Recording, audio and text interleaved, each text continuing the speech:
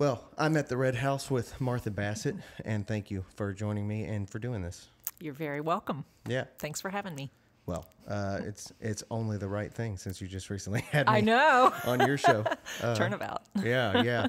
So your show, the Martha Bassett Show, is honest to God one of the most positive, I think, musical experiences I've had in maybe, honest to God, maybe my entire career thus far. Wow. Like it's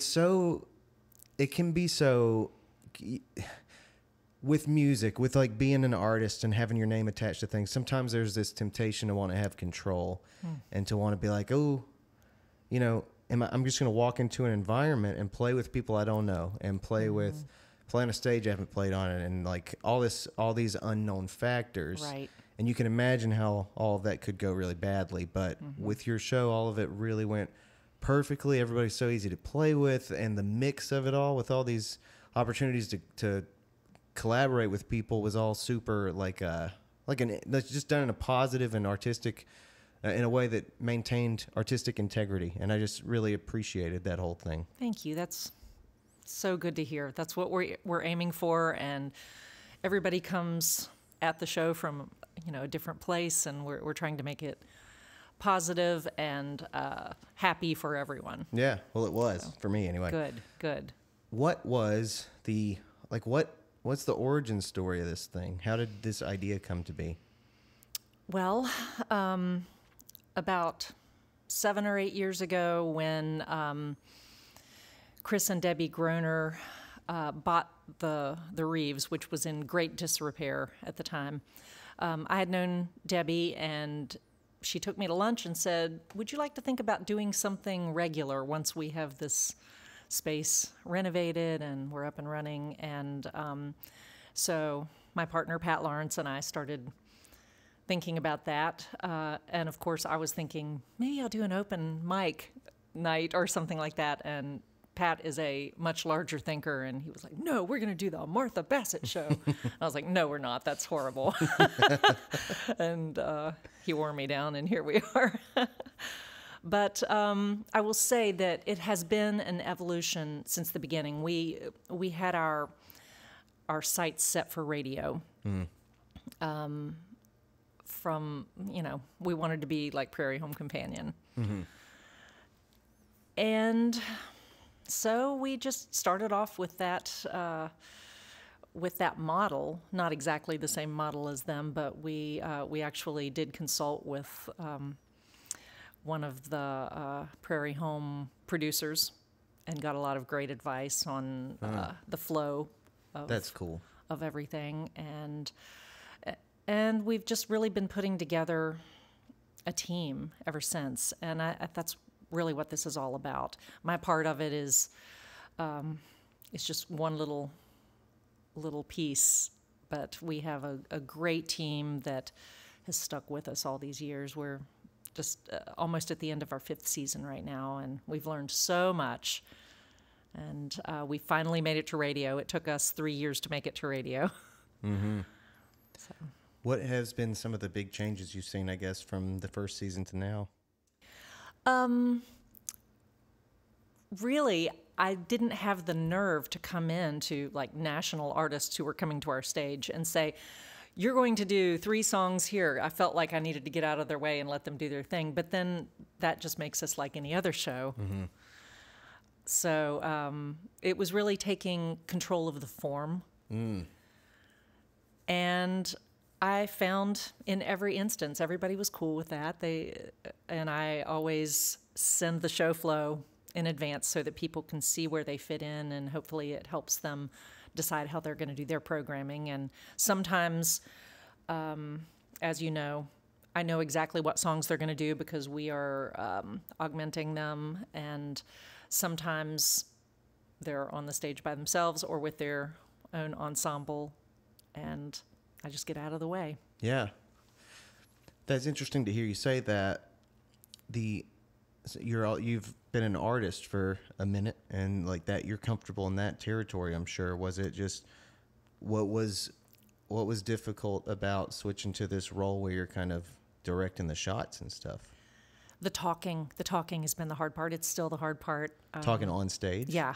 Yeah, just introducing people and interviewing people. I'm a lot more comfortable with it than I used to be, but I always walk off the stage and I'm a little horrified that I was so awkward or that I said the wrong thing or I stumbled over my words or I don't know.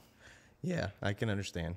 Singing is so much easier, Yeah. People find that hard to believe, but you know what you're doing. You're rehearsed when you're doing your music and That is interesting to think about. Yes, I mean, public speaking, that's like, a lot of people's number one fear in life is public speaking. For sure. And you relate to that? Absolutely. And then you got a radio show with your name on I it. know. I know. Talk to people. That's great. I mean, that sounds honestly almost like a sort of, like cathartic thing to do, like to challenge yourself in that way. I like to do scary things. Not all scary things, but I do tend to figure out where I'm uncomfortable and push into that a little bit. Mm-hmm. So this is one of those things for sure. Have you always been that way? Yeah, I think so. Roller coaster rides and such? Love roller coasters. Okay. I don't know. It's been a little while since I've been on one, but. So let's talk a bit about where we left off, I think, and when I was in Elk. And I'd like to hear more about just like your whole, the road you've traveled down as an artist. And maybe we can start with where that started. We can start as far back as you want. Well, I was a little child in West Virginia, singing to the cows. Hell yeah. I was. That's cool. I lived out in the middle of nowhere. My mom loved music and always had music going in the house. And I was a low-voiced child. So I always felt like I wasn't a good singer because I couldn't sing the same notes as Linda Ronstadt or Olivia Newton-John. They were a little higher than me. And so I stood by my grandma in the church choir and sang alto. And I just developed an ear for harmony singing. And it's still my favorite thing to do. And I don't get to do that in my own band, but on the show I get to do it really regularly. So I love having that opportunity to sing more harmonies. But I always wanted to be a singer and didn't really know that I could. My first instrument was piano, and I loved piano, and I practiced all the time, and never was terribly good, but I loved the sitting down and working out the mechanics of music and reading music and chord structures, and I had a great piano teacher who gave me a great base of that. She was kind of a country honky-tonk church pianist. And hell yeah. Yeah. So that was probably the best education I could have gotten earlier. Yep. And then saxophone in junior high, and it was really late junior high, early high school, I realized that I could sing in a classical voice. And so I just went straight for that, and that's what I was interested in up until my late 20s. About 30, I joined my first band and did that very scary thing, which was to sing in this other voice that yeah, it is a different was voice. not classical. Yeah. So. There's a lot there. Let's see. Did you literally sing to cows? Yeah, I did. How did they take it? Oh, they're the best audience because they just look at you. You know? They shut up. They shut up. They respect the music. They music. just turn around and look at you. And yeah, I wish more people could take that hint. Okay.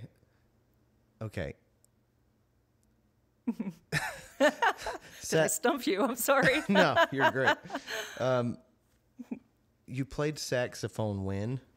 7th grade through, I didn't quite go all the way through high school with it, but it was my band instrument. I can't picture that for some reason. I know, me neither. I wish I still had my sax. I stupidly sold it. Would you still, if you had your sax, would you be able to like jump on it and kind of? No, I'm so out of practice with that. And it was not my favorite thing to do. I loved piano a lot more than sax. And do you still play piano? Only when I'm doing teaching voice lessons or something to support other people, but I've never really performed on piano. Gotcha. All right, so classical singing. Yes. Up against everyman singing, or whatever you want to call it, up against rock singing, up against pop music singing. Like, maybe you can describe the difference of those two worlds and what that was like to navigate from one to the other. Yeah, the difference is classical singing is up in your head voice, so it's I don't want to do it in this microphone, so but it is very physical in a way that just regular singing, not that that's not physical, but it really does take your whole body, and it is something that I could go into a practice room and do all day, and I loved the learning the repertoire. I mean, it's just huge, the varieties of style that you can sing, and I loved competing. When I was younger, that was another thing that was really scary for me. I had a lot of performance anxiety, so I tried to compete a lot, and that helped with that some. I was never super into opera, and I think that's because acting is not very comfortable for me. I've done a little bit of music theater and opera, but mostly in school, and one of my favorite things is choral music. So I was in the Bel Canto Company for a few years. That's a professional chorus in Greensboro.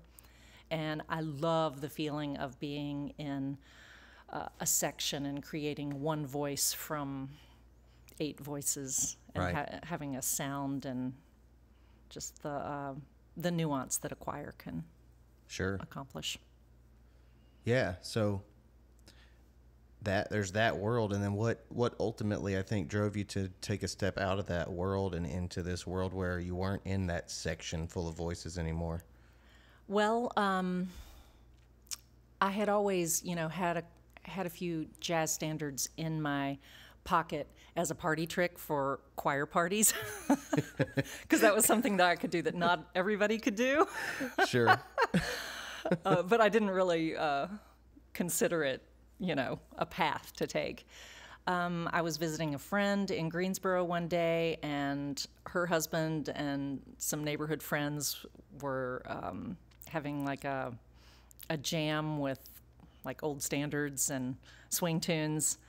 And they're like, "You're a singer, come and sing one." And gosh, I can't even remember what I did. Probably something like All of Me, or something really standard, because I didn't know that many songs then. And they kept inviting me back. That jam started being more honed, and we started working on things with 3-part harmonies, which I love, and it became the swing band Martha and the Mood Swingers. That's a great name. Jim Carson, the guitar player in that band, he named us. It's a good name. Yeah. And we worked a lot. And it was terrifying to stand up. I always felt like I'm making a fool of myself because I'm singing in this voice that is not what I trained. And I don't know if it's any good. And I don't know. But I worked through that. You just do it long enough. And what I always tell students is you just have to stand up and suck in front of other people enough times to where you realize it doesn't matter, it's okay. Yeah. People just want a good vibe music. They're not listening to every tiny, minute mistake that I'm making or what I consider a mistake. Yeah, I think that's spot on. But so it seems like such a shift in perspective, I would think, because these traditions I would think of as like, I mean, kind of like there was something subtle in what you just said, like the difference in standing up and feeling sort of silly versus this thing that you were trained in, and like not knowing if the thing that you felt silly doing was good or not. Right. And it seems like, I guess, in my mind, when I hear that, of course a bias could be feeding into this, but like what I hear is sort of the difference between this tried and true, like very proven method, Yeah. versus this sort of surprising, like unproven method that's a little bit more. I guess I think of like our approach to popular music or whatever, or common music, as a little bit maybe more individualized, perhaps, compared to something that's as proven Yeah. as classical or whatever. That's a very good way to put it, because I still don't have a sense of how good my music is, or and I'm talking about my voice really. I've had to kind of let go of the idea of it being good, and instead just try and, it sounds so cliche, but to do something that reaches people. And the only way you can do that is if you just feel your way through it. You know what I mean? So sometimes my voice will crack. I won't be completely in tune, but if there's a spirit in the music that reaches people, that's actually better than the perfect performance. Yeah. And that's where I think that's where recordings can go very sterile. And I think I've been guilty of that, of really trying to perfect things too much. Oh, interesting. Because recordings, they're forever. You know, if you just can't let that go. You're right. But of course, you can. You can. You can. Yeah, some of us do it all the time. But I mean, I get it. It is forever, or Right. It's gonna. You want it to be something that you could stand beside forever, and Yeah. you hope is forever, and so you want that thing to be as good as it can be. There's a lot of different approaches to recording, and some people just don't give a damn, and they just let it be really loose, and some people really tighten it up. And who's to say? I think it all just depends on what you want. But it sounds like you are saying that level of connection you want to have maybe isn't best supported by whatever, being too overly nitpicky. Is that what you're saying? Yeah. I've been in bands that were super tight, and there's something exciting about that precision, and I love that. And but it can get too tight. And now I'm in the situation where I have people like you on the show, and you come in and you are honed, you are doing your thing, and it sounds great. And I am the week of the show going, okay, what song have I not done? And trying to like figure out something new really quickly. And so I always feel like I'm just barely hanging on, and I'm on a stage with people who are bringing their A game. But it's kind of, it's fun too. Yeah. It's fun too. I've learned to love that. Yeah, that's good. It's very interesting to hear you talk about that stuff and about the navigating those worlds. And yeah, I mean, I don't know. From the outside, looking at classical music, I guess there is this whole thing, like when you're talking about singing with your whole body, it's like that's all alien to me. That's all like all approaches to music that are classical and proven are alien to me. Everything I've done has just been because it was around, and because me and a bunch of sweaty guys figured out how to do it around one another, and that was kind of it. So I don't know techniques, and so when I hear something like, "Oh, yeah, I learned how to sing with my whole body," I'm like, I don't know how you even think about all of that, and I don't know. So it's just really interesting to hear some of those differences kind of peppered into the conversation. So here's a question that I hope isn't weird. You seem like one of the happier. You seem very happy when you're doing music, and like you're one of the few people I ever see really genuinely smile as you do it. And it's interesting because you're describing all these things like I'm barely hanging on by a thread. It's just embarrassment. Smiles. No, sometimes I'm very happy, but sometimes I'm just like, oh. You seem so happy. Like you seem like you have this really positive relationship with music. And it's interesting to hear you say all this stuff. Like it sounds like a nightmare, but but a good one. It's not a nightmare. That's good. I'm not struggling. I used to struggle a lot more. I would, especially in the early days of the Mood Swingers, for 3 days before a gig, I would just be so nervous. And then for 3 days afterwards, I would be like, oh, I made such a fool of myself. But I'm older now. You just have to get through that if you're going to do this for a living. And you just have to respect how everybody stands up and does their thing. I am amazed that so many young people now, you see children and teenagers and, people in their early 20s who just seem to have such poise and confidence. And that amazes me because I was not like that as a kid. I was performing, but I know I didn't have that poise, and I know I didn't have a polished sound like that. It took me years to develop what I've got. So, I'm happy when I'm performing, and I really, I'm kind of an introvert, so I love talking one-on-one with people. Yeah. Whereas speaking in front of a crowd is a little scary for me, but I don't know. There's something about, I love being at a party where I'm performing. Not that I need everybody to look at me. I just have my role. I have a comfortable thing to do instead of awkwardly making conversation with people. And that's interesting. Yeah. One of those is very unpredictable, and one of those is not. Right. Do you like the predictable? Yes, I do, of course. I see. I mean, it's comfortable. Yeah. I like to have a job in the situation, I've never thought about it in those terms, but I 100% relate to that. Yeah. And sometimes when the party's over, I'm like, I feel like, okay, my job is done. God damn it. Like I should leave now kind of thing. Exactly. I know what you mean. Like if I was at home having a dinner party, I would probably be running around taking care of the food and finding another job rather than holding court with conversation. Yeah, I mean, I like the conversation part too, but I do know the distinction you're making for sure. I do feel like I have two personalities I can use in these situations, and one of them is that guy who's like a schmoozer, and one of them is the other thing.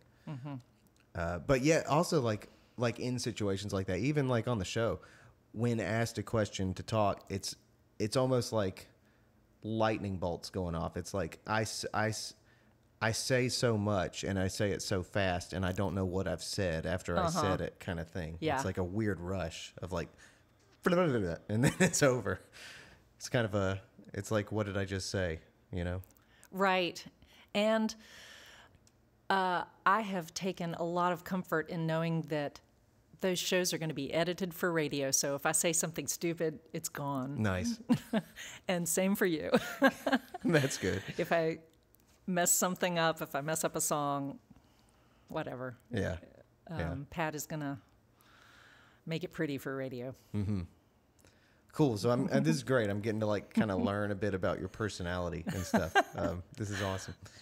So this is going to be a vague question. I hope that it isn't like too vague, but it's always like fun to hear about people's journeys through the arts, but why? Like why the arts for you? I think like what does it do? What is it for? All this stuff that we do. I've just never. That's an interesting question. I've just never done or considered doing anything else. I mean, I've certainly had other jobs, kind of working myself through school. I was a secretary in lots of different situations, getting through college, and for 2 hellish years after grad school, I thought I have to take this job in a bank to make some money, which was just awful. But I really value that experience because I was like, what am I doing? I'm a musician. And as soon as I quit the bad banking job, which did not make that much money, I immediately made more money in music. And of course, it was piecemeal. I was teaching, and I was performing, and I was, working in 4 different music schools. Mm-hmm. But I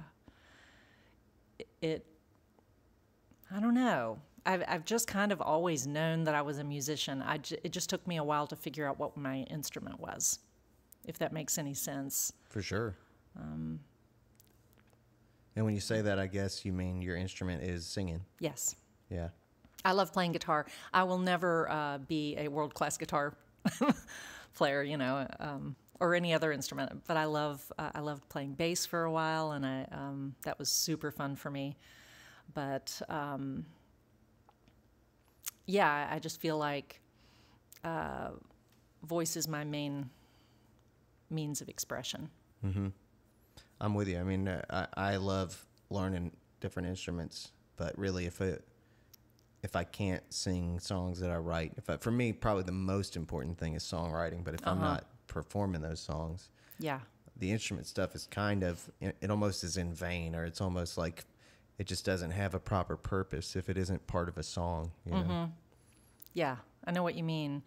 I don't feel the same way about songwriting. I've written some songs, but it is not my main thing.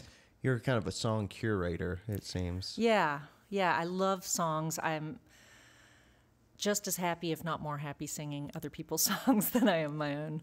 I'm always a little embarrassed by my songs, but, I've written some nice songs. Well, I've listened through your CDs, and I like your songs. Thank you. Thank you. Songs. Let's talk about this a little. I mean, okay, so recently I saw a clip of you singing a song in a different language. Maybe, was it Portuguese? It was Portuguese. Are you bilingual? I am not yet, but I'm working on it. I am trying to learn Portuguese. That was sort of a pandemic project, and it started because I've always loved bossa novas and wanted to sing them, but felt like they didn't sound so great in English, which makes sense. Most music sounds best in the native tongue. But Portuguese is really hard, and I didn't know, you don't learn that in school. You don't even learn Spanish when you major in voice. It's like German, French, Latin, Italian. And so you don't really get any of that flavor. So I found somebody in Winston who had been in the Peace Corps in Brazil, and he helped me with diction I thought, well, I'm going to learn Girl from Ipanema as a party trick so that I can stand up and sing it in Portuguese at an open mic or whatever. And once I put that much work into that one song, I was like, well, I really want to learn bossa nova guitar style. So Colin Alyared took me on as a guitar student, and we did Zoom lessons all during the pandemic, and he helped me so much. And then my Portuguese teacher said, well, I've kind of taught you all I can teach you. I'm going to hand you off to an actual Brazilian. And she has been amazing. She's still working with me, and so I'm not fluent, but I can carry on conversations. She says I speak like a child, but everybody will understand what I'm saying. That's where you start. Yes. Yeah, I think I heard once from some Spanish friends, some Hispanic friends, that there's phona or whatever within Portuguese that you kind of lose the ability to hear at a certain point and stuff. Is that like, are you able to kind of actually dig into it and like notice these little distinctions between it and Spanish? Oh yeah, they sound totally different. Yeah. And from what I understand, I don't speak Spanish, so from what I understand, Portuguese speakers can understand Spanish speakers pretty well, but not the other way around. Right. I think that's where that phona stuff comes in. Yeah, there's so much more nasal vowels, and since I don't know Spanish, I'm not going to be able to speak intelligently on this, but yeah, I can immediately tell if somebody is speaking Spanish or Portuguese. Interesting. Even though a lot of words are in common. How the hell do you, somebody else that was on the show a couple weeks back had a similar experience to this, and I still don't understand how the hell you memorize a song in a language you don't speak, like what that process is like. So when I was in school, German was my favorite language to sing in, and there are a couple of things in play. Number one, repetition. You practice a lot. You just do it over and over again. But that alone doesn't do the trick. You have to really tear apart the phrases and know with a word-by-word translation what you're saying. And if you don't, you can't remember. It's just sounds. You need to know the translation. Oh, yeah. Okay, interesting. Not only, you need to know what every single word is, even if, because usually these languages are not like English. You wouldn't put the words together in the same way. But if you understand each word that you're singing and how they fit together in that phrase, you can remember it years later. It's it just will make sense, and there's a muscle memory. That's kind of what I'm talking about with the physicality of singing too. That's starting to happen to me with the bossa novas. Now, if I'm looking at the chart, I'm not looking at the words or thinking about what the word sounds like, because even though I might make mistakes, it's already kind of in my physicality, but I'm looking at the guitar chords, trying to remember where to go next with the chart. So that process is it because it's music that it fits into your memory so much better? Yeah, and so absolutely. Do you find that aiding in the learning of the language? Yes, absolutely. Absolutely. I think as a musician, I'm better with the accent than a lot of people would be. But as an older adult, I should have started this when I was a child to be able to be good at the language. I feel like my verb conjugations are really, really lacking, and I make lots of mistakes in grammar. So, I mean, my grandmother's been here since the 40s or some shit, 50s maybe, and she still pieces together English after all this time. Where's she from? She's from Cuba. Oh. But she, who gives a shit about grammar as long as the idea gets across sometimes, That's true. Yeah. I've met more and more Brazilians around North Carolina, and I am usually able to carry on a conversation. And I'm at the point now to where if I don't understand what they're saying, I can intelligently ask them, what does that word mean? Or, so I don't know. I'm getting there. It's a process. That's very cool. I think there's some joke about the word Brazilian, like how many Brazilians are in the area? Like, oh, a Brazilian of them, something like that. That's bad. Horrible joke. Yes. Yeah. So I want to go back to this thing about the song. I don't know exactly how to phrase the question, but it's something like, I want to know if there's a difference for the singer in the relationship to the song from one maybe style or approach to art than another. And if when you're doing a song like what you did at the show, that song that I remember that's about being strong, about not being... Oh, yeah. Yeah. Jesse Winchester song. Yep. That's what makes you strong. Yeah. That song versus a song in a different language versus something that's opera or something that's a totally different style. Are you relating to all of those songs in the same exact way or in different ways?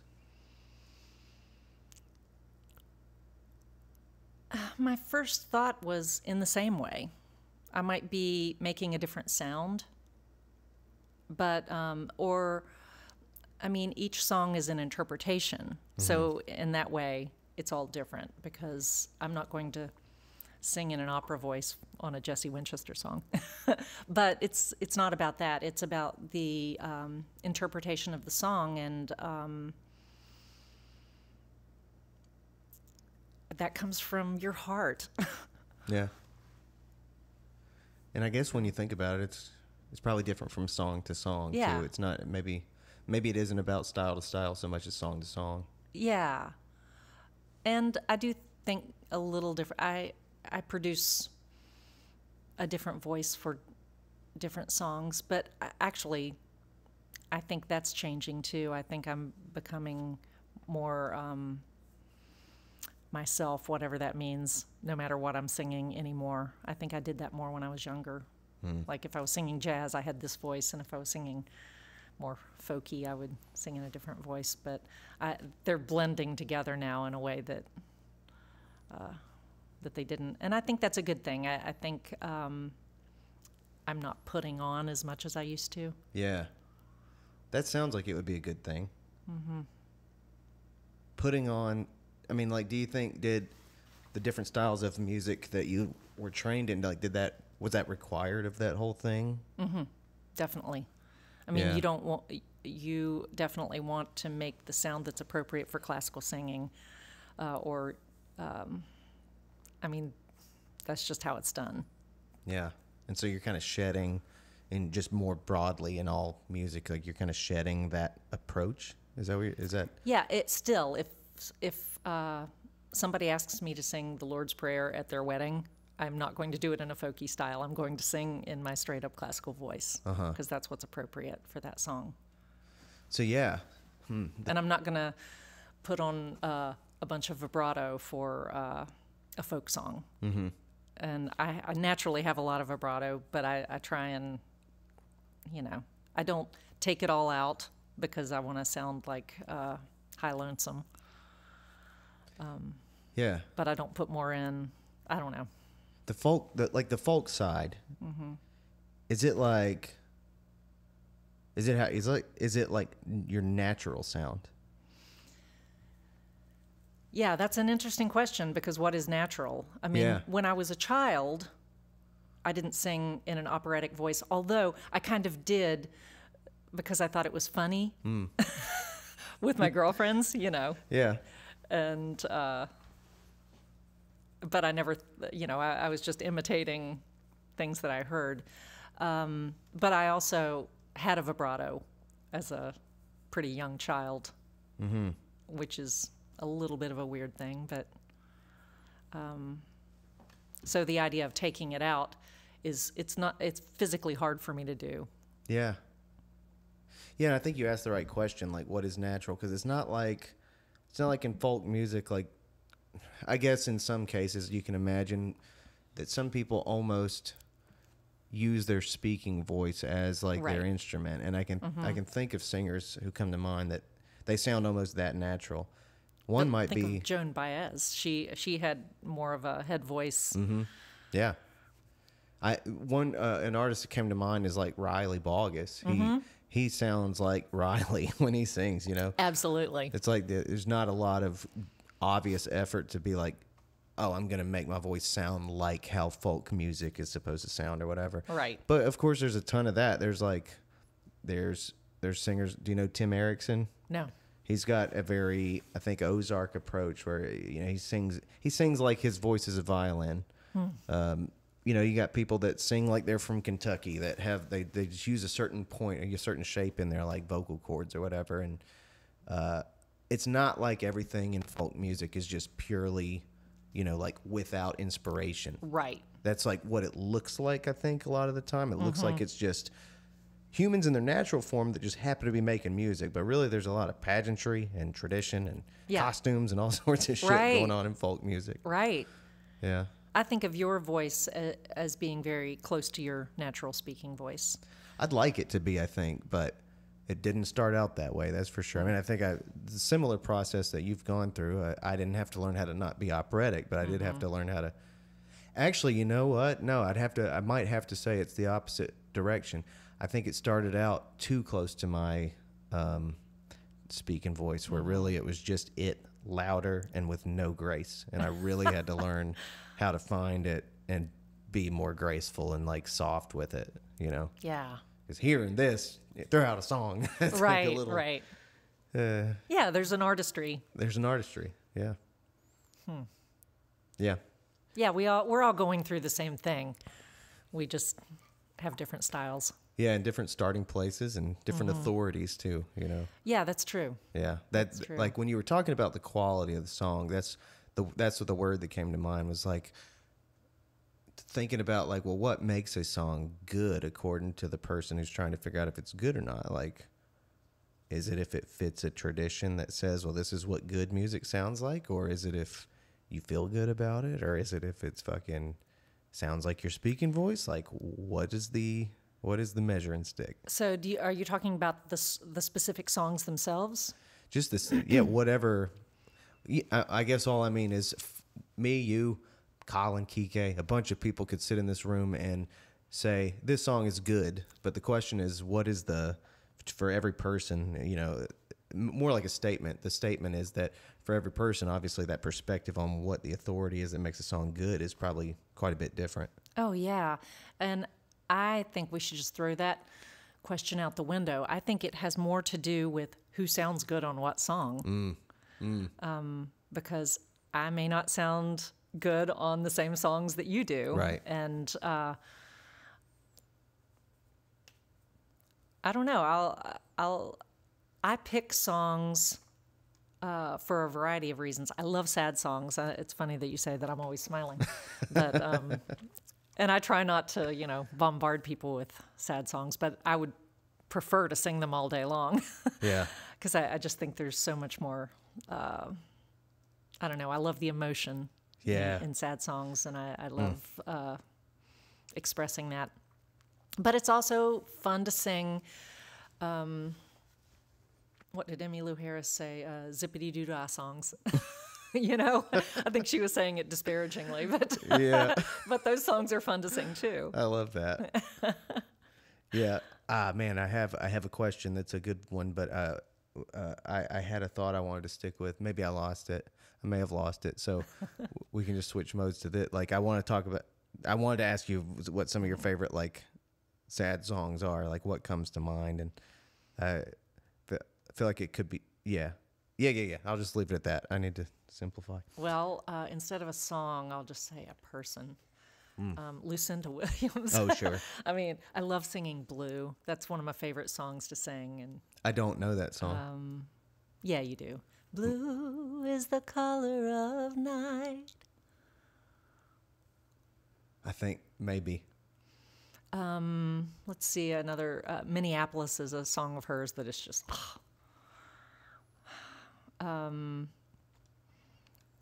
of my good friends was recently, like, I didn't want to admit that I haven't listened to Lucinda as much as I should have. She was on the early side of when I used to pirate music, and I was like looking through a bunch of acoustic music by Ray LaMontagne and this Canadian guy named Jeremy Fisher and people like that. And she was in that mix, and I had her on some of my earliest CDs of acoustic Americana stuff, but I haven't really like kept up with her as much as I probably should have.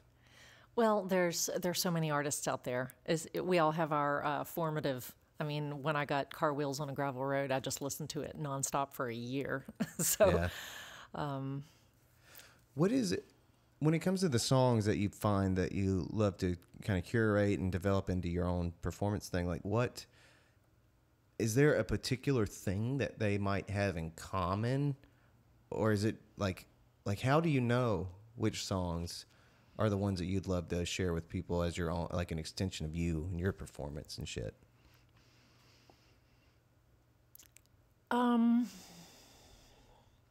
I don't know if I can answer that.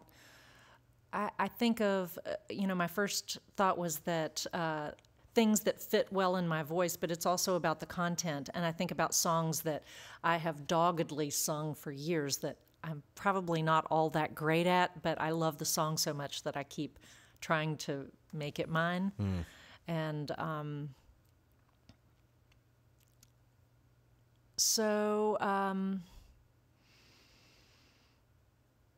regardless of the genre, I'm thinking about classical music and jazz music and folk or country or pop music. There is usually some emotion that I feel when I sing it that I feel like I can somehow channel. Mm-hmm. And so I think that's where it comes from. And sometimes they fit my voice better than others, but there are just songs that I'm really drawn to that I just can't let go of. And believe me, I know how difficult of a question I've thrown at you, because I don't know how I would answer that question either. There's a really magical element to it all that's really hard to explain. That is like, I mean, I going song by song, I can talk about why I love certain songs that I cover or whatever. But yes, there's something. I remember once. This is how fickle and how delicate it is. I used to do a Flaming Lips song called "Waiting for Superman," and I would do it, and I just had this fucking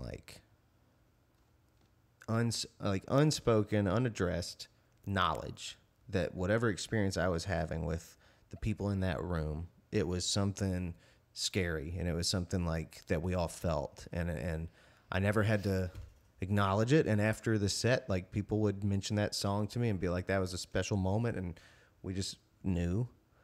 And then one time I tried to do that song as a duet with someone or whatever, and it just, after that I was like, wow, I don't have that power anymore. Like, that song doesn't have the same power anymore, and I don't know how to explain that. I took it to some place where it shattered this power that it had, and that's the best language I can put around that. So you retired it. I pretty much retired it. Like, I can pull it out, but it doesn't have that same thing, that same mysterious sort of trance that it puts people in, and whatever that is often why I choose songs. Yeah. I don't know how to explain that. It's just, it has a certain power to it that is kind of unique, that I can take the song that seriously or something.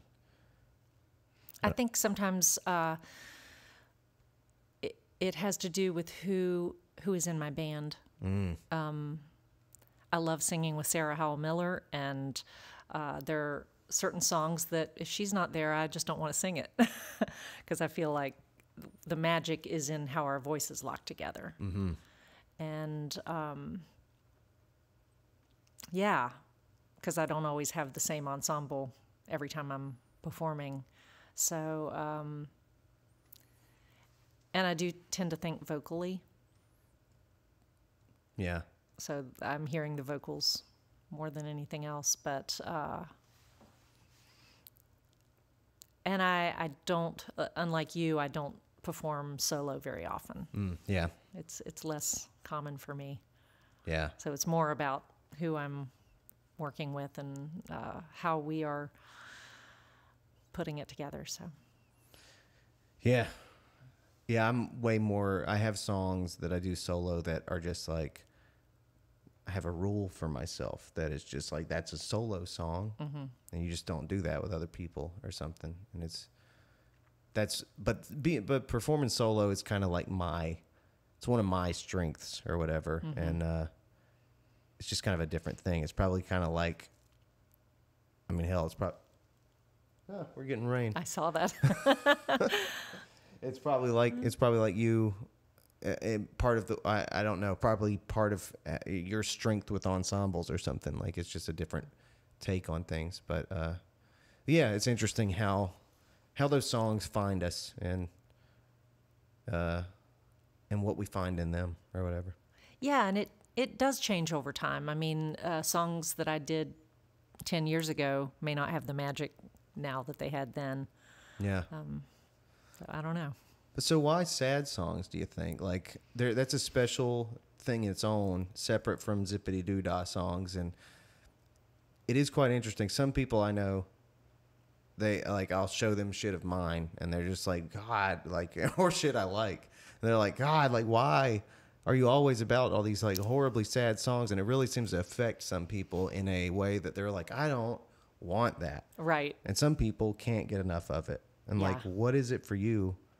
What is it for you that makes that a positive thing, I guess? I think they tend to be slower, and it's a way of engaging your body in this music. And sometimes it's not even about the content of the lyrics. Sometimes it's just a chord progression that you can just sink into and lean into and interact with vocally. Does that make sense? Mm-hmm. It's just a sound and a feeling that maybe the words aren't even that good, but it feels good to sing it. Mm-hmm. And there might just be one phrase or one word within that song that you can express in a way that feels totally unique to you. And that's what makes that song worth doing. Mm. And if anybody else can hear that, then that's a huge triumph. And if they can't, you still really felt good doing it. Yeah, yeah. But yeah, my mom hates slow songs, and she's always like, well, I like it when you do the upbeat stuff. Mm-hmm. You know what we should do is do a project of just all really upbeat but like horribly depressing lyrics. There are a lot of them out there. Yeah, we should do a medley. What do you know? What is the saddest song in the world?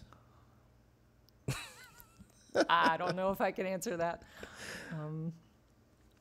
I'm trying to sit here thinking, like, what are some of the saddest songs ever? So I used to do this Dar Williams song all the time that everybody said, that's the saddest song ever, and it's called February. And I heard the song as the sad ending of a relationship and moving on to a new relationship, but it was just the sadness of here I am going through the motions of this. And when I sang it, people would come up to me and they felt like the song was about dementia. And it touched them so deeply because they saw their mothers or fathers in the song. And I never heard it that way. Yeah. And that song became very powerful from that standpoint. So you just never know how what you're singing affects other people. A song that I did a long time ago called "Way Up on the Mountain," that was written by my bandmate Keith Buckner, and he wrote it for me based on things that I had said about growing up in West Virginia. But other people. I remember a woman coming up to me saying that song was so meaningful to me because it just like helped me get through my divorce. And it's not a song about divorce, or at least it wasn't written that way. But you really don't, once a song is out in the world, you don't have any control of how it affects people and what it means to people. And I think that's so beautiful. That's the sign of a good song, where it can touch people in ways that were never intended. Yeah, I love that. You got any lines? I'm curious about this February song. You got any lines from that kind of describe what it's how it functions as a work? Yeah, it's right in the middle. Let's see if I can jump mentally to the middle of the song. The last line is, we've gathered all our arms can carry. It's talking about gathering wood for the fire. I have lost to February. But there's a line in the middle. You stopped and you pointed and you said, "That's a flower." And I said, "What's a flower?" Oh. Yeah. So it's really. Yeah. What I love about shit like that is like the specifics. That's what's so great about writing, is like the specifics of human experiences that like they're such a portrait in time, you know, like, and maybe we won't all experience that in that same way, but there's something weird about poetry where you can take a phrase like that and it'll still evoke in me some kind of memory that is reminded that I'm reminded of because of that picture for some fucked up reason. Right. Right.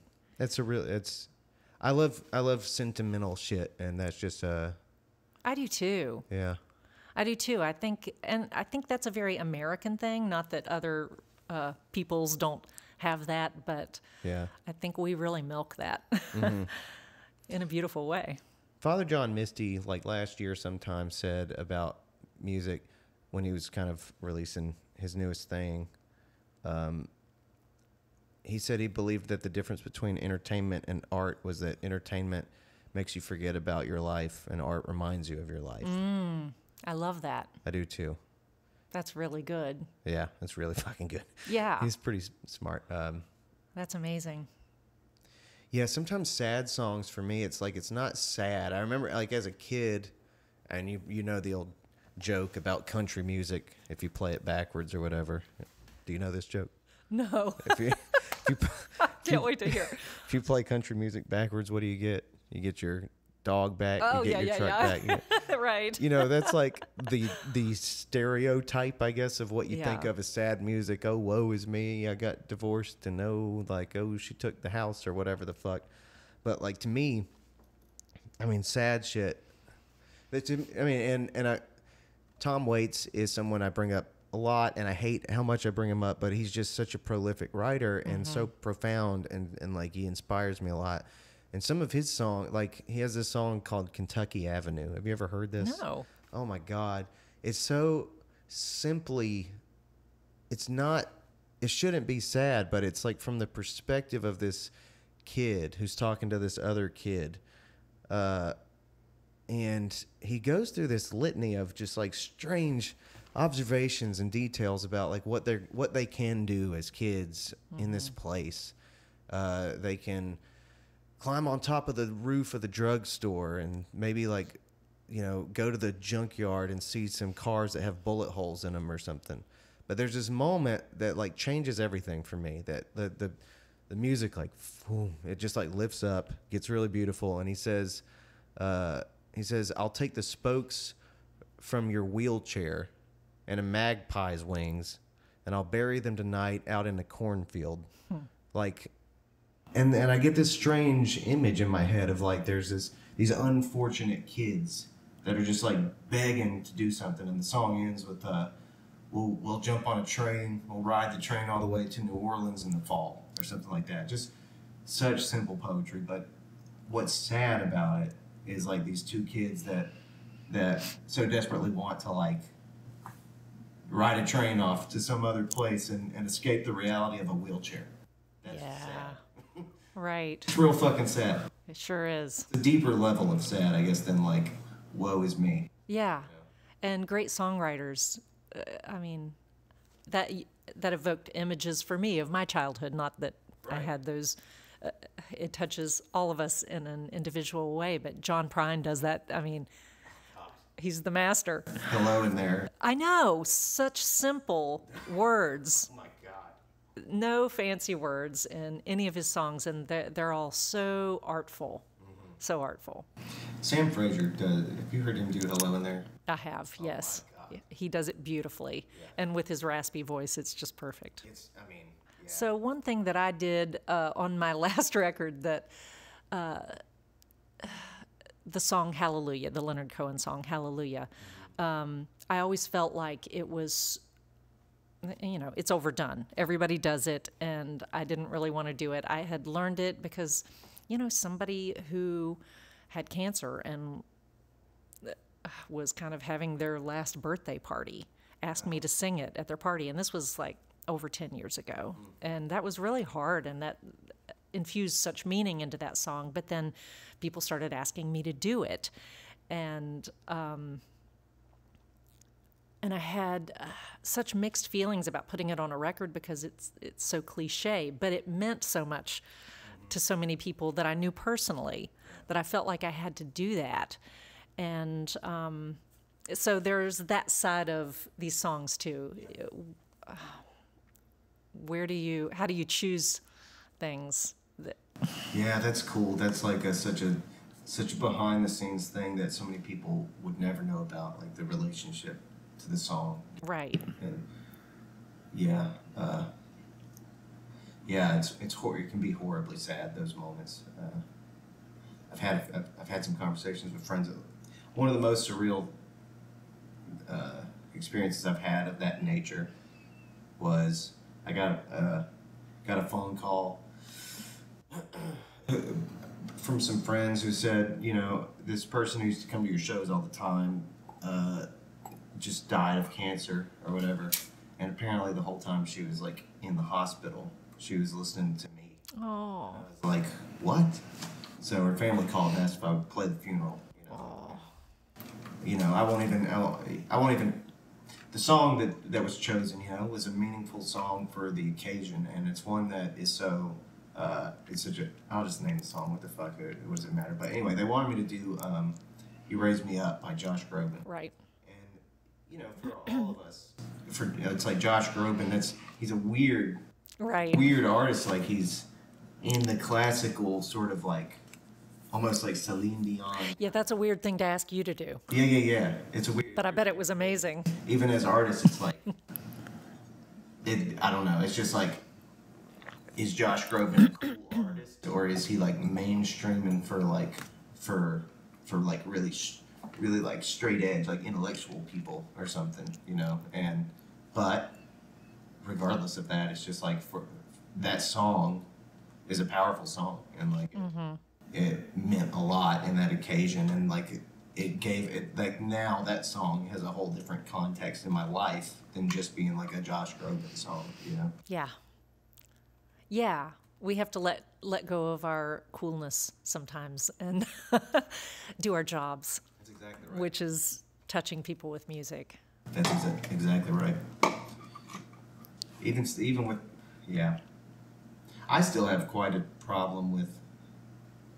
I don't know if you relate to this, but I still have a problem with understanding whether a performance is for me or for them. The answer is yes. And I've thought a lot about that because it can't touch them if it doesn't touch you. Mm-hmm. And I know that I just contradicted myself from, quit your coolness and just do your job. Well, but there is a balance there. Yeah. Yeah. I don't do everything that's requested of me, but so I'll go back to classical music days and a competition that I was in, and I chose for the final round an operatic Italian piece that I thought the judges wanted to hear. But it really didn't showcase me very well. And I'm more of a lyric. I'm better at the long lines and the expressiveness than I am at the hopping around on the different notes and being gymnastic as a singer. And so my teacher after that said, well, why did you choose that song? And I said, well, I thought it would be more like what they wanted to hear as my final song. And she said, do you like that song? And I said, not really, and she said, don't ever choose songs that you don't love. And damn straight. I've always remembered that. Yeah.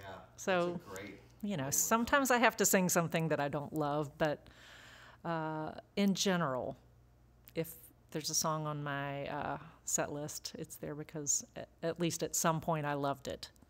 That's tough because you don't like I've written a lot of songs, and some of them I definitely loved at one point, and some of them this is a new development for me, I guess, because I'm trying to be better about appreciating that there are people that come to my shows that love certain songs of mine that like they'd be thrilled to hear them, and even if it's not like super pressing for me to do it that night, like it would really mean a lot to them to hear that song. Right. I appreciate that more now than I ever have before, but I really do. I fall out of love with a lot of my songs as time goes on. I mean, when you think about it, it's like a goddamn like snapshot of me when I was 25.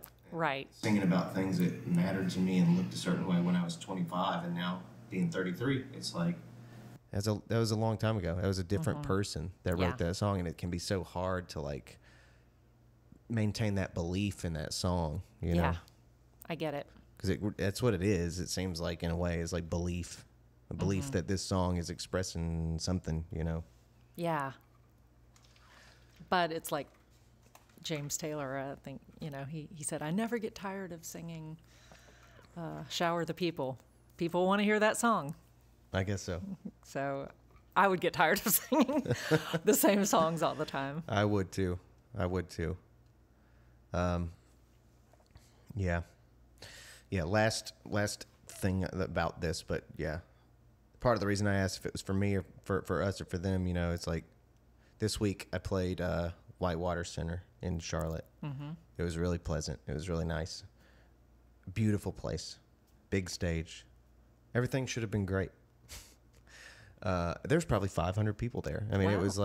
it was pretty awesome. It was Labor Day weekend, so it was Yeah. like fucking packed. Wow. We did 2 sets. First set, this guy was like throwing frisbee around with some kids and throwing a football around and stuff, like close to the stage in an area where it was probably a little bit obnoxious for some people, but it wasn't that big of a deal. Mm-hmm. We take a break. As we're taking a break, all these kids kind of gather right in front of the stage and start playing volleyball and stuff. And, you know, that's fun to watch. But then when I was about to go back on stage, I was like, it occurred to me that this could be an issue. Yeah. And I said to the sound man, like, is there something we could do about that? And he was like, no. Like, no, there's not. And I was like, Yeah. okay, all right. So we take to the stage and kind of chilling, and the kids didn't like them. My main concern was like, is that thing going to fly on stage or not? And I was starting to get the vibe that it wasn't. But then that same guy that was like throwing frisbee and shit, he starts throwing football with these kids again. Oh. But he's throwing football like toward the stage. Oh. And the kids are like running in front of the stage to catch the ball. And I'm like, not just insulted at what this does to the whole evening, but I Yeah. have a ball flying toward the stage while I'm like listening Playing to guitar. guys and playing guitar Yeah. and singing words. And I just found myself like really aggravated and trying to decide, do I get on the mic and say, hey, to anybody who is throwing footballs toward the stage, maybe stop doing that? Or do I just say to myself, you know, this is their venue, this is their weekend. I have to step back a little bit. And I decided to go with that, but it took me deciding that like the integrity of the show was less than their experience. Yeah. You needed chicken wire in front of the stage. No kidding. At that point. I did. It's like a beer bottle being thrown at It you. is, which I'm not a rockabilly band, so Right. it's like a little, it's not the best thing. Yeah. But yeah, I mean, like in a situation like that, I have a really hard time deciding that like their experience is more valuable than necessarily my experience of it. Like, I hate performing in a way that makes me feel like what I'm doing is unimportant. Mm-hmm. You know? Yes. I know. It's. I've played lots of parties, and that's a totally different thing than playing a concert. If you're playing a concert and people are talking loudly, that's hard for everybody, the people who are there to listen to you. And I've also been at parties where people come up and apologize for all the noise, and I'm like, no, it's a party. Yeah. They're having fun, and I'm doing my job, they're doing their job. It's all good. Mm-hmm. So it's knowing what are the right things to do in what situations. Yeah. I think. Well, that was probably the main thing I loved so much about your show was just the opportunity. Like it was, like I said at the beginning, just music there was treated like something special. And that honestly is, in my view, like that I think is what we're lacking the most with this whole shift that's taking place with the internet, with streaming, with like where performance is, where music is in general. Music honestly doesn't feel special a lot of the time, and especially when it's not presented like it is special, it's hard for it to feel special. But that was part of the huge honor it was to do the show, because it was just like beautiful theater, beautiful everything, treated like it fucking mattered. Thank you so much. We care. We really care. But I don't know. The show it feels like the most important thing I've ever done. And I didn't know that going into it. I didn't know what it was going to turn into, and I still don't know what it's going to turn into. I hope I can keep doing it for a long time. It's a ton of work. It's expensive, and we love it so much, and we want to keep building this community of musicians and listeners, and I would love to take it national if we can figure out how to do that. Hell yeah. I'm working on that now, and I am not a business person, so it's really hard for me to go out and say, hey, support what we're doing, because this is amazing.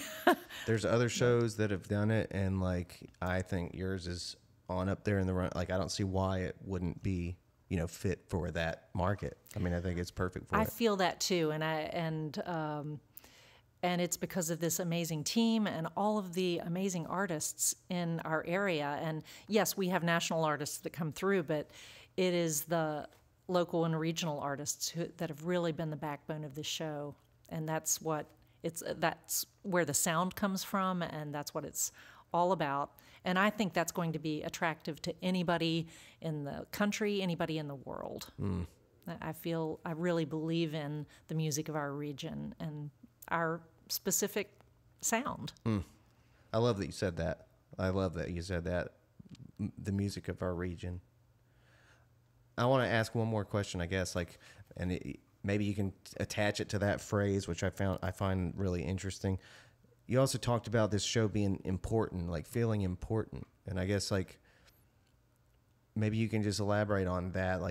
Is it that do you understand the mission of this thing, or what is the importance, I guess, of that, and of even if you want, of sharing the music of our region out there with the national market? Yeah, I have different ways of answering that question, so try and keep me on track. I don't want to go off. The importance. So my mission at the beginning of this was to give a platform for as many women as men. I wanted the programming to reflect the fact that as a woman in music, I see the rosters of festivals that I've played or concert series that I've done, and I've been maybe the one woman or one of two or three women, and we're like the token women. And there's so many women out there, but I know that a lot of women don't go into music who are very, very talented because it's just too hard. There are fewer slots for us. So from the beginning, that's what I wanted to do. And I wanted some variety, because I am a person who can't seem to stick to one thing stylistically. And that has been to my detriment when it comes to, I'm kind of unbookable for an agency because, what is it that I do? I don't know. I have a hard time telling people what I do. This show is jazz, this show is Americana, I don't know. I wanted to bring, all my set lists in the past have been really mixed up genre-wise. And that's becoming more and more common for people. But, 15, 20 years ago, that was a difficult sell. And, but audiences who enjoyed my shows would always say, we like that you do different types of music. So I might not be reaching the jazz crowd or the folk crowd or the Americana crowd because I'm giving so much variety, but I believe in that format. So I wanted to put together a show that had interesting artists. So it's not me doing all of those things. And I love that I can bring in a singer-songwriter, an opera singer, a rock and roll band, and whatever they're not doing, that's what I do that night. And that's fun for me because I can program myself according to what everybody else is not doing. Yeah. And I love the creative process of putting together groupings of people. Yeah. And so if you don't like this singer-songwriter, in 8 minutes, there will be something completely different that, you will probably like. Yeah. So part of it is that I love that format. But as an individual artist, I will say selfishly that this has enabled me to do something that works for me more than I never know where I fit. Mm-hmm. And so I don't really have to fit in any one big thing, and I don't have to go tour and find an agency who can deal with my thing that doesn't fit. So I don't know, I'm kind of creating my own lane in that way too. So personally, that has been really gratifying to me as an artist, because what else, when you don't work everywhere, it's better to just create your own thing, so that you're not just angry that people don't understand your thing. I think it's certainly better to not fit everywhere, or to not fit in perfectly, when... Unless you're trying to make a living. Yeah. That's where it's... it can, it's but, tricky. I mean, I don't know. I do believe... I think there's a lot of cynicism and stuff, and not what you've expressed. Right. I fight my own cynicism about how easy it is to be like the mainstream. They don't reward creativity. Right. They want to formulate everything into like whatever boiled down shit. But when I hear what was his name? Sam Smith. I don't know Sam Smith. Is that his name? I don't think that's his name. When I hear the guy that did that "Stay With Me" song, the British guy. Oh, yeah. I don't know his name either, but I know that song. His voice is super fucking unique. Yeah, true. Tom Waits has been rewarded by the industry. He's super fucking unique. John Prine. Johnny Cash in his day. Of course, he was abandoned by the industry and all that shit, but like... The point is that the dream of art, of uniqueness, I think really does exist in the world. I think uniqueness within the arts truly is rewarded in a lot of ways. It is a harder sell, yes, and it's harder to get people to understand what you're doing. But when I hear you talk about that, about like all the variety that there is, the fact that you decided instead of simplifying and saying, okay, I need this shit to be simple, I'm just going to be a jazz singer and just do jazz songs or whatever. I'm glad that you've created your own way instead of simplifying yourself. Thank you.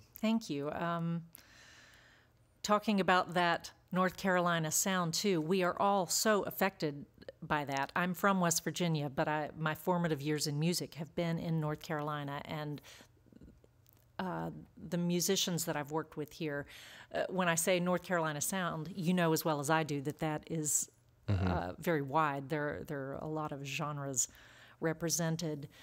And when you ask about the mission of the show, that has been something that has grown as we've gone along, and I have gained more of an understanding of that myself, how the power of this format to reflect this area. And I might have intellectually thought it at the beginning, but now I feel it and I see it, and it really has grown into a family of musicians. I've worked with so many people that I would never have been able to, because as individual artists, we don't get that opportunity we might meet people, but to really work with people in a concrete way, making music, even if, like, I didn't sing with you on the show, but I feel like I have a much clearer understanding of your music than I would have if we hadn't worked that closely. Yeah, for sure. So, so in that way, this show represents, let's say I lost my voice tomorrow and couldn't sing anymore. I could still do this show. Yeah. I just don't have to sing. I could still have these great relationships and fulfill the mission of this show.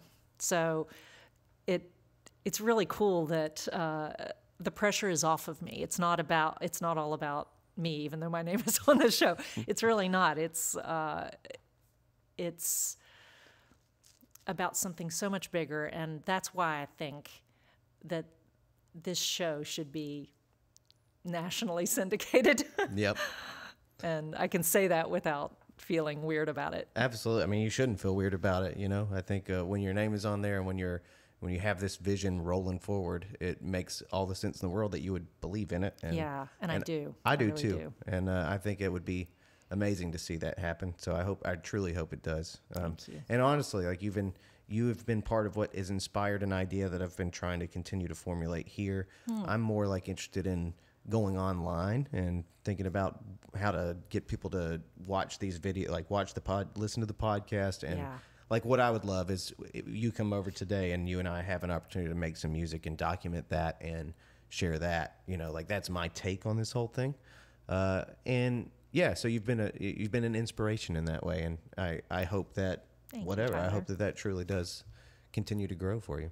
And for you. Yeah. Well, I think on that very positive and communal note, I guess we'll call it a day. All right. Hey, thank you for coming over, and thank you for having me on your show. It was a pleasure being here and having you on my show too. Hell Thank yeah. you. Well, till next time. Yes. Boom. Boom.